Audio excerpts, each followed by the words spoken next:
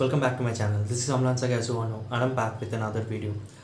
So in my last video I told you that I promised you guys that my very next video will be about my experience of working as a freelancer forensic consultant and how did I do that and how did I work as a forensic consultant, as a freelancer forensic consultant, being a student of Bsc Forensic Science by that time, and क्या मैंने earn किया and कितने earn किए and like how was that experience for me.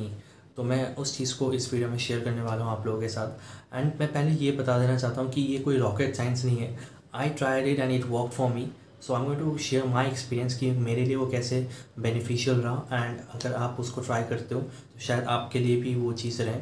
So basically what happened is that after completing my first year of Bsc Forensic Science, I did one internship in fingerprint, QD and crime scene investigation. It was 1 month internship. तो वो करने के बाद I got a certificate of internship, like हम सबको मिलते हैं ना internship करने के बाद, and on the basis of that when I came back to my hometown, तो I thought I had 20-25 days in my hand and I thought why to waste it, like let's visit the court and let's see how it actually works in real life. तो मैंने court visit किया, I went to the court, like district court in my area. तो मैं वहाँ पे गया, I talked to few of the lawyers, like I just randomly went up to them. I went to them and I just told them that I'm a forensic science student and this is the ways I can help you.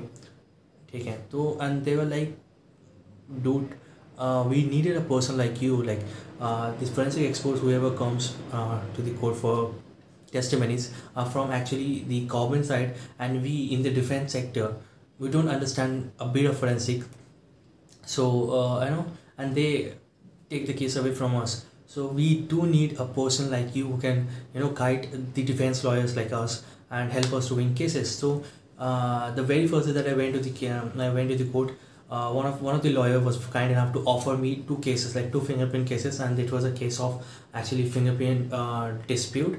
Like, now note one thing, I couldn't work as a consultant in the court because I wasn't eligible for it, but as a privately I could give consultants to the lawyers. तो मैंने वो चीज़ किया. Then I started when I started this at my home, then मैंने अपना एक board बना लिया था तभी फर्स्ट ईयर में, जिसका आपको पिक्चर शायद मेरे इंस्टाग्राम पे मिल जाएगा आईडी पे, ठीक है। तो मैंने वो फिर एक कोर्ट के बाहर एक फ्लेक्स लगा दिया था, एक अपने घर के बाहर एक उधर। तो 20-25 दिन में मैंने 2-3 बार मैं कोर्ट गया, लाइक 5-6-7 केसेस भी मैंने ऐसे हैंड राइटिंग एंड उसके मैंने केसेस करे, and they were ready to give me 5,000, like they were ready to give me 5,000 for each consultancy. 5,000 तक मेरे को दिए उन्होंने, ठीक है, जो कि मेरे लिए बहुत बड़ी बात थी। Like initially I didn't take money because I wanted to make my presence failed there, so that was my only motive. But अगर पैसा मिल रहा है साथ में तो लक्ष्मी को भी इनकार नहीं करते, जैसे लोग कहते हैं। तो ये चीज़ हुआ। दैन 20-25 दिन जो मैं घर पे था तो आई वर्कड, लाइक मैंने 5 से 7 केसेस में कंसल्टेंसी दी, जैसे मैंने अभी बताया।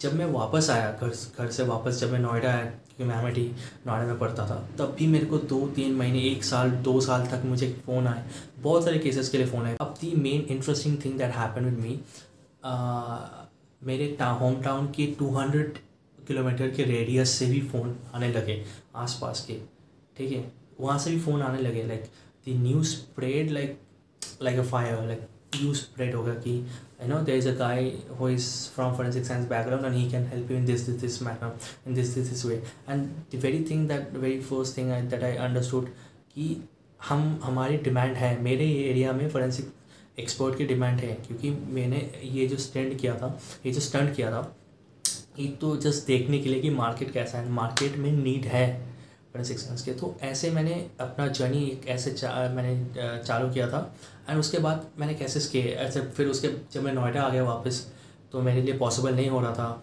क्योंकि मैं यहाँ पे रहता था और मेरे केसेस जो आ रहे थे वो घर के एरिया के आसपास के केसेस आ रहे थे।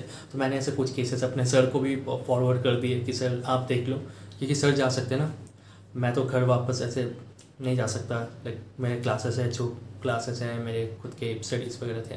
तो ऐसे मैंने स्टार्ट किया था, and it really was fruitful for me because मेरे जो रियल लाइफ एक्सपीरियंस होता है ना, वो एक बहुत बड़ी चीज़ होती है। इंटर्नशिप वगैरह ये सारी ट्रेनिंग होते हैं आपके, ठीक है।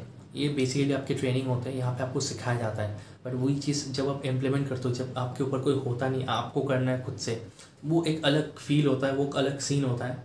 एंड उसको एक्सपीरियंस मैं कर पाया, जो मेरे लिए बहुत बड़ी बात है।